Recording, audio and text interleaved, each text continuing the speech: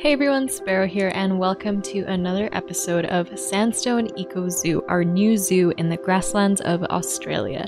Last time we built the zoo entrance and a habitat for the little penguins, but today we are adding the adorable quokkas. This building I'm putting up is going to eventually be a gift shop, but for now it's a placeholder and only the left wing will be filled out with some quokka backstage area items. Keeping it similar in style to the entrance for now, but may change it up at a later date. We'll see when inspiration strikes. I have to say, so far I've been loving all of the new Oceania DLC items, and I'm very excited to be using more of them in this build. I feel like my YouTube feed is flooded with Oceania only builds. How are you all finding it? Drop me a comment and let me know. Are you sick of island style buildings yet? This one is definitely more modern in style, and I think I might put some skylights in when I come back to do the gift shop interior. I just really love natural light and the way it filters in, and especially in a place like Australia where there is a lot of hot sun, it seems like a waste not to use it. Plus, this is also an eco zoo, so part of that is cutting down on the amount of power we use to light everything. I'm imagining a lot of these lights to be run off of the power generated by the wind turbines and solar panels that will eventually be all around the zoo, but I have also included some tiny solar lights in the planters all over the zoo, which just absorb sunlight throughout the day and light it up at night. So here, we are building one of the set planters around a photo backdrop. Someone linked to this prop on the workshop in a Discord server I'm in, and I immediately thought of the quokka, because there are so many photos of tourists taking selfies with quokkas. But while it's cute and their smiles are adorable, they are still wild animals, and I don't know if I agree with the idea of quokka selfies. So SEZ's solution is a photo station where you can have a photo taken against a green screen, and the famous smiling quokka is photoshopped in it, so that you can still get your cute photo, but without coming too close to the animals. Because we do also care about animal conservation, and we don't want to stress our animals out. Guests will, however, also have the opportunity to use the viewing dome in this habitat, so if they really wanted to and the quokka is right next to the viewing dome, they could potentially still get a selfie with it. Lots of options. For fencing, I borrowed the ones I built for the penguin backstage and recolored to a more deserty vibe. I meant to keep them quite short, but apparently the quokka can jump up to 1.5 meters, so these are somewhere between there and 2 meters tall to make sure they can't escape. We'll also be making a hot wire that runs along the top with a hinge piece and the light cable, both recolored to black to make it seem like there's an extra measure to keep the quokkas from jumping over the fence. The viewing portions will have this glass panel, while others have the stained Indonesian timber to screen off certain parts of the habitat. And these will go all the way around, but in a much more organic shape than the penguin habitat, which feels very rectangular. So this habitat will be much more rounded, create some juxtaposition, keep it feeling natural. I did use the circle trick here when I measured out the diameter with 2 pieces and then carefully rotated them so they were touching the previous panel. It wasn't perfect, but that's okay because we don't need the whole circle, and we can fix up the last 2 panels that aren't quite fitting in. This just felt like a much easier way to get the shape I wanted rather than freehanding each piece of fence all the way around. It's kind of like drawing. You check to see which simple shapes fit first, like circles, triangles, rectangles, and then add the curves and details in between.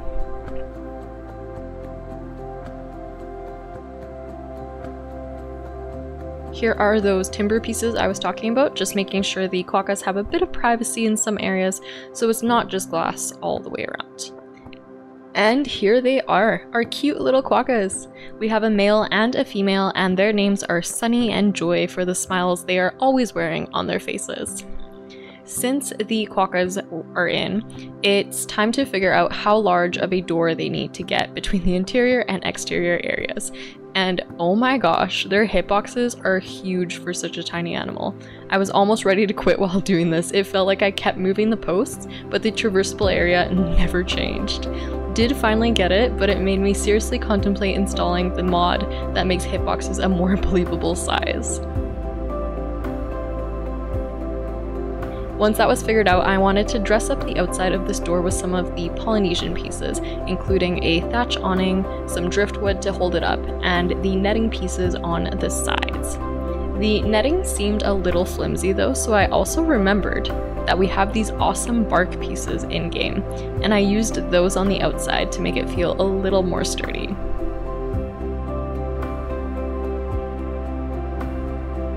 The backstage area will have 3 kennels, I guess you can call them, with keeper access. Thankfully, with the doors measured out already, it was just a matter of sliding that opening over and filling out the mesh all around it. Tried to make these fences more realistic with the double metal, so we have the lighter small metal beam on the outside and the darker marquee beam on the inside as a way to secure the mesh to the frame. Also some hinge pieces acting as nails or screws for that added detail. Tried something new with the door handles here and used the conservation pipe brackets. Not sure if I'm in love with it, but the plastic allows for super bright colors, which is something we're going to try doing more of in SEZ. I think bright colors will not only look nice and break up the monotony of the horizontal wood and dark details everywhere, but they also tie back to the indigenous cultures of Oceania, who frequently use bright colors in their art. Creating some additional details near the doors, a plaster base with a gutter piece sunk into the ground to give the illusion of a spot for the gates to latch into. And then, even though I love this small gate, I had to swap over to a regular gate to make sure the keepers had access to the food and water in the habitat. So we'll put that door in the wall here and create a fake gate to go between the fence panels. There will be a little kitchen here similar to the penguin backstage, nothing too fancy, so the keepers have somewhere to prep food for our quokkas. How cool would it be if Frontier gave us food prep counters for the keepers similar to what we have for the guest amenities? It would make building backstage areas so much easier, no need to throw in the massive keeper huts, but still have some of the details from them, like glove dispensers and sinks and such, so we don't have to build them from scratch. I think that's $1 million idea. Some finishing touches on the inside to liven up the walls. This bark will also prevent the quokkas from scratching at the plaster, and then some tools for our keepers, building a small rack that we can then use all around the zoo. I always like to have these elements built once, and then copy them around to other backstages.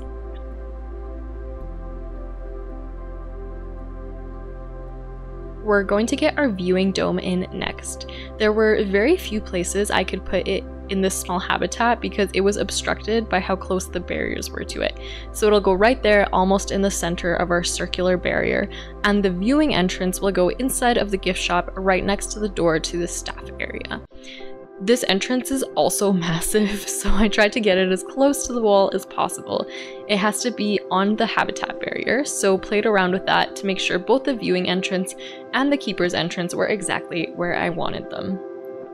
Then some more enrichment for the animals like the tunnel and the sprinkler to cool them off, the bubble machine, which also always gives me trouble. I can never seem to get it into a habitat because it's always obstructed for some reason, which is really too bad because the animation of animals playing with bubbles is just the cutest thing ever, so I'm glad it worked for the cutest of animals. Hiding the ugly edges of the viewing dome with some more of the volcanic rock to match the planters on the edge of the habitat. We're also going to spruce up the outside of the building with some more of the bark pieces and the new oceanic detailing. I thought this decorative strip looked nice around the edges. The inside of the habitat is going to feature mostly grassland and temperate plants with a few tropical additions, but also added some rocks to break up the ground.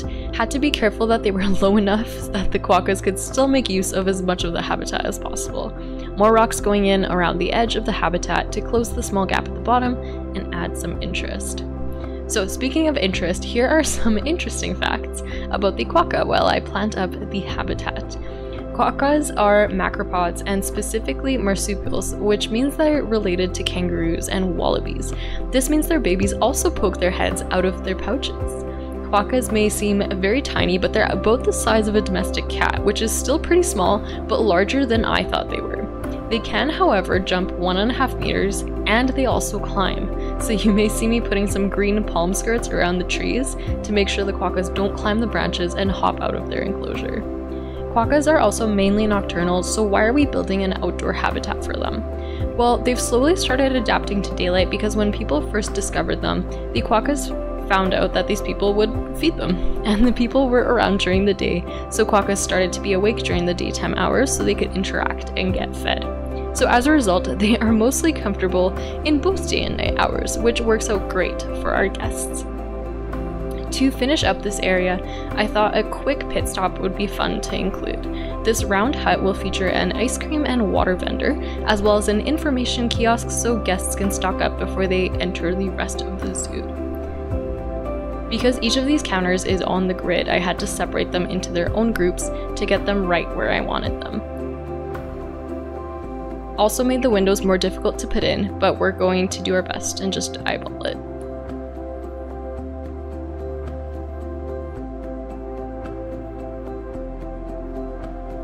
Some light colored counters like in the entrance buildings, and also implied access for the vendors.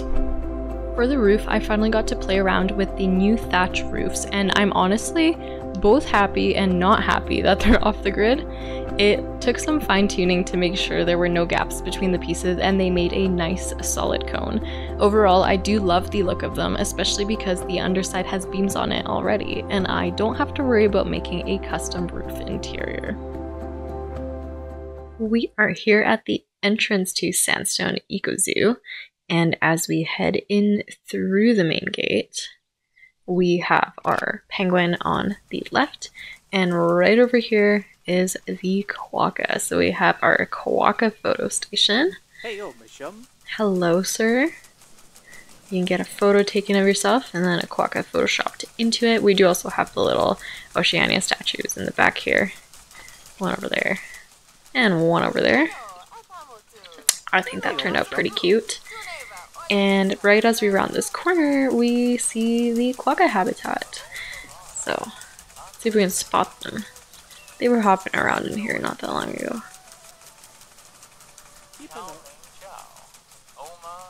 A little bit of view into the interior. Oh, there's one.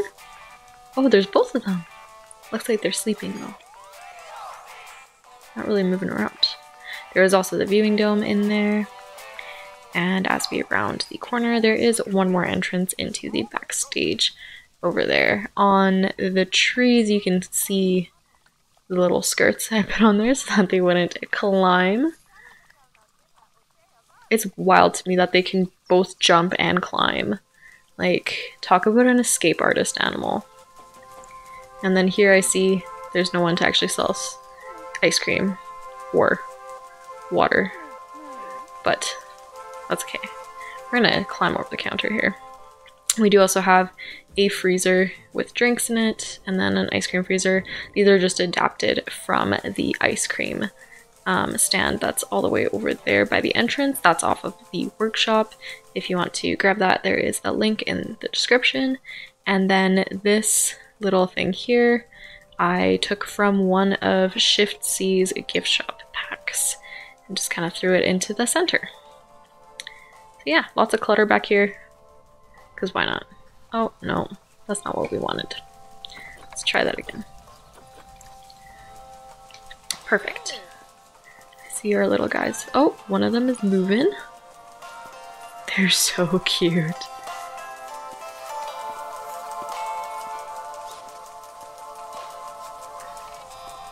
You gonna do something for us? No, come back.